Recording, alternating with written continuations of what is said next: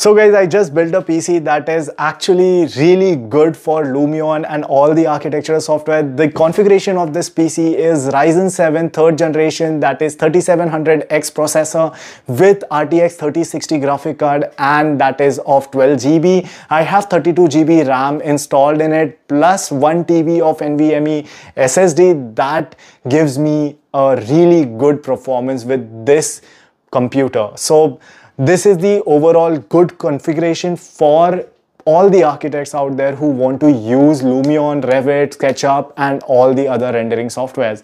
And if you want to know more, go ahead, check out Aki Vlogs.